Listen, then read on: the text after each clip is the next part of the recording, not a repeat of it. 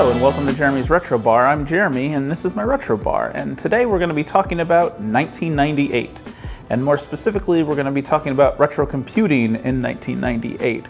Now, one of the funnest things about collecting retro computers is the ability to be able to relive the time in which they were made. You set up the computer, you set up the software, and you are pulled back to that time period. But right around the late 90s, a lot of that starts to break down because one of the biggest draws of computing was the internet. Of course, 1998 saw the release of the original iMac, it saw the release of Windows 98, and it saw more and more people going online. And one of the things that we can barely do anymore on an old computer is go online. So today we're going to talk about how can we surf the internet like it was 1998. But of course, first, we're going to need to make ourselves a drink. So for today's drink, we're going to stick with the 1998 theme and make the most popular cocktail of 1998. And this seems to be undisputed the #1 cocktail of 1998, and that is because in 1998, a certain movie directed by the Coen brothers, starring a character known as the Dude, came out. Want a drink? Yeah, sure. White Russian. What's your drink, dude? White Russian, thanks. That's right, today we're going to be making a White Russian. We just start with a cup of ice. Just going to start with 1.5 ounces of vodka, 1 ounce of Kahlua, 1.5 ounces whole milk or cream, or honestly even soy milk works if that's more to your liking. Stir and enjoy. Cheers. These are so dang good. I happened to be looking at the computer museum, the one in the Netherlands, and they had a vintage computer running a vintage website, and they linked to a project called Timeprox. And so that's what we're going to do today. We're going to set up Timeprox on a Raspberry Pi that will act as a proxy server so that we can browse the internet from 1998 on our vintage computers. And it does this by taking the pages from the Wayback Machine from around 1998, or at least as close as they can get to 1998, and serving that up, but of course stripping away the top bar and all of the things that we get in a modern browser whenever we go to the Wayback Machine. Of course, first I'm going to show you what it does currently on this iMac, and then we'll go ahead and set up our Raspberry Pi to run Timeprox, and then I'll go ahead and show you how it runs after we set it up. So let's get started. So here we are on our original iMac, and as you can see, if we try to browse the internet,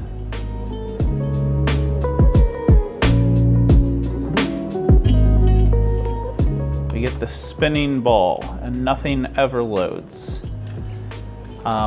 We can stop it and do something like google.com.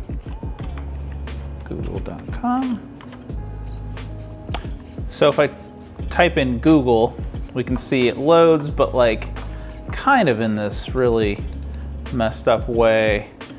We have a broken image, and if we try to search anything, kind of stops working here. We don't really get much of anything. So let's go ahead and set up our proxy server on a Raspberry Pi and come back and we'll try this a little bit later. So here we are on a Raspberry Pi 4 with a clean install of Raspberry Pi OS. And I'm going to start just by going to the GitHub page for the Timeprox project. Now, if you get a chance, definitely go to the author's blog post on how and why he wrote this. I'm linking it right here on screen, and I'll also have it in the notes. Now, looking at the README here on the GitHub page, it says simply have Node 12 or later installed, and then it kind of walks us through the instructions on what we're supposed to do. Now, as a person who doesn't do anything with web servers, I didn't know what the heck Node 12 was, but I looked it up and it turns out it's Node.js. So I found instructions on how to install Node.js on a Raspberry Pi, and we're going to go ahead and do that now.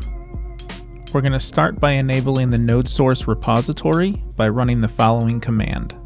We're going to type in curl space dash s capital L space https://deb.nodesource.com/setup_10.x space vertical bar space sudo space bash space dash return. Once that repository is enabled, we're going to install Node.js and npm by typing sudo space apt space install space Node.js.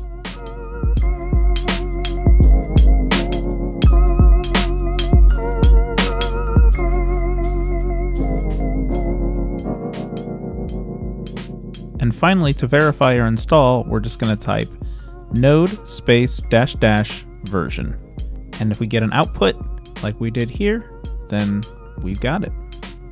So now our Raspberry Pi is all ready for us to install Timeprox. We're going to start by going to the GitHub page for Timeprox, and then we're going to go to code and download zip, and that's going to download to our downloads folder here on our Raspberry Pi. Then we'll just go to our downloads folder and extract our zip file. I'm going to go ahead and extract it to my documents folder. I know there's probably a better place to put this, but again, since I'm not super familiar with Linux, I just need it to be a spot where I can find it. And if we navigate to our documents folder, we can see it puts this timeprox-master folder in here, and that has all the files that we need to get this thing running. So in a terminal window, I'm just going to change directory by typing in cd:/documents/timeprox-master. And then we'll install Timeprox by simply typing npm space install.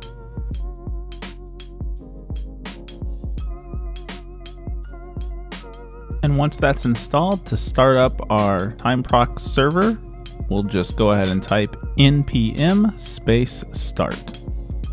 So it'll give you a little message telling you that it's running on port 3000. So now we can just pop over to our Macintosh and test this out. Okay, so we're back on our iMac, and what we're going to do is we're going to set up the proxy server for Internet Explorer here, and we're just going to go up to Edit Preferences. We're going to go here to Network and Proxies.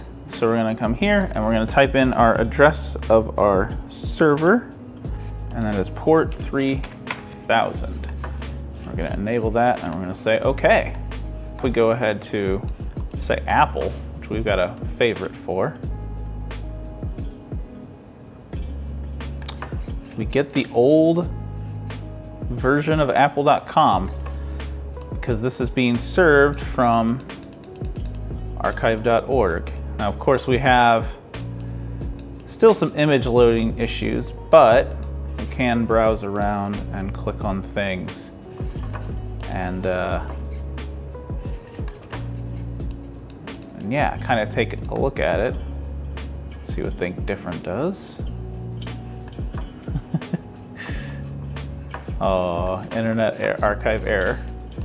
I think my favorite thing about this, though, is when you start it up, it goes to the Apple Start page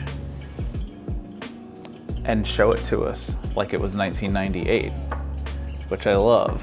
Takes us to the Apple Excite Start page. Got all of the things here that you would have seen at this time, and we can kind of browse around. I don't know, let's top stories. Let's see if this takes us somewhere. Yeah.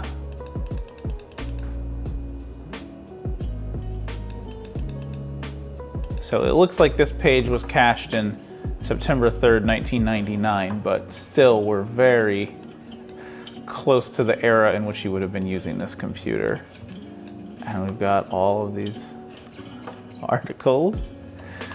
And yeah, it's pretty great. So of course, not to be left out, the other major thing to happen in 98 is Windows 98. So here I am on my not Windows 98 computer over here on my octet of new old machines, and we're just gonna go to Internet Explorer, and oddly enough MSN still kind of loads, which is crazy. So, of course, just like on the iMac, we're just gonna go up to Tools, Internet Options, Connections, LAN Settings, and we're gonna say use a proxy server, and that address, 1.8.7. And of course yours will be different depending on your local area network. And port 3000. Okay, so now if I hit the home button, it should be loading it from the Internet Archive. All right, so we still get the error just like we did on the iMac, but our Yahoo should load.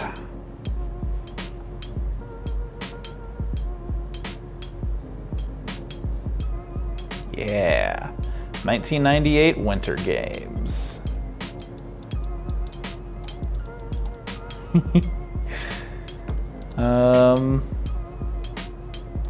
Let's go computers and internet for here.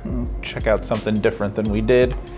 And, ooh, magazines. Cyberculture? Ooh, cyberculture. I'm just interested in what consists of cyberculture.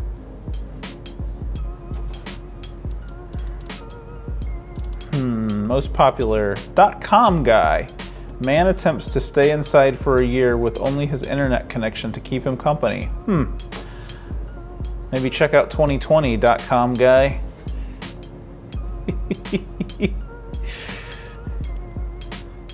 This is great.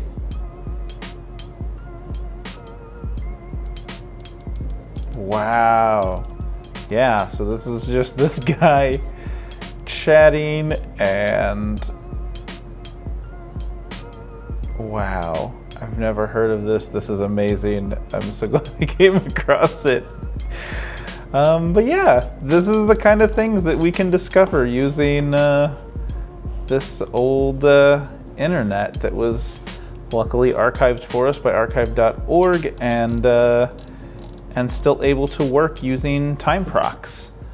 But yeah, anyway, I hope you liked what you saw. Pretty simple, just using a Raspberry Pi as a proxy server, but it makes these machines a lot more like how I remember them from the time. I'm not strictly a vintage gamer. I like all aspects of vintage computing, and so I think the internet being a huge part of it, especially in the late 90s. So anyway, Timeprox gives us that ability to browse the internet as it once was, which is pretty great. So anyway, if you enjoyed this video, go ahead and like and tell a friend and subscribe. But yeah, I appreciate everybody who is watching. I hear lots of great comments, and I'm very appreciative for everybody who is taking a look at these videos. So anyway, until next time, see ya.